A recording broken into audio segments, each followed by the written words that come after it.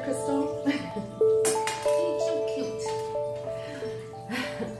Hi everybody, thank you for tuning in to the daily tarot card reading.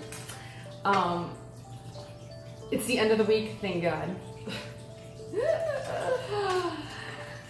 Woo, we need lessons from Spirit all the time just to keep us going on our path and to keep our faith strong.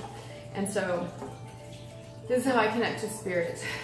I ask for guidance and insight and just information to keep me focused on my path for my highest good and my highest spiritual enlightenment. Alrighty? So, I usually like to shuffle the deck 3 times. That clears any energy out of it from previous readings. And then ask Spirit for insight. So if you get this video next week, next month, next year, it doesn't matter. Just take the information that you needed it in that moment.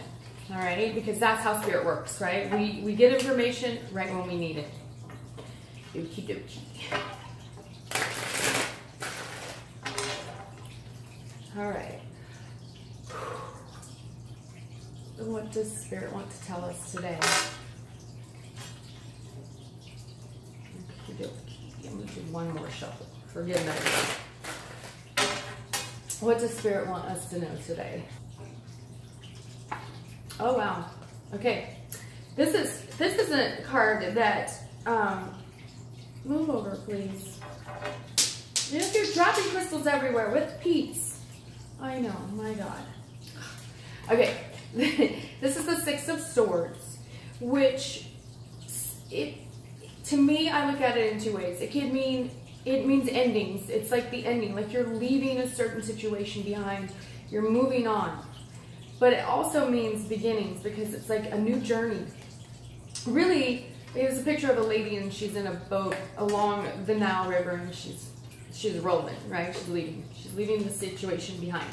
But she's heading out onto a new journey, right? A new path, a new journey, a new spiritual experience, a new job, a new life.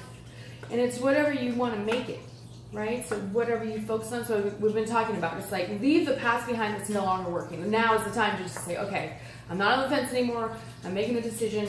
I'm going in this direction. Okay, she's into my necklace too. It's okay. And know, because you feel it in your heart, that the new direction you're choosing is the right one. You'll be able to feel it in your body when it feels good.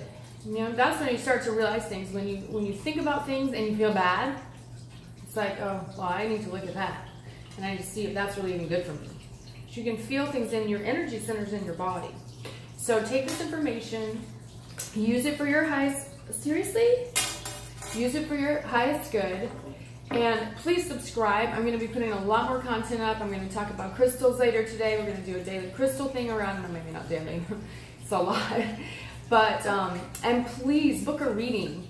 I'm going to be doing discounted readings, and I'm also going to put one of my phone readings online today. So, thank you so much. Thank you for watching, and blessings to you all. Blessings, blessings, blessings. No, you're not alone, okay? Everybody feels it, right? Thanks. Peace.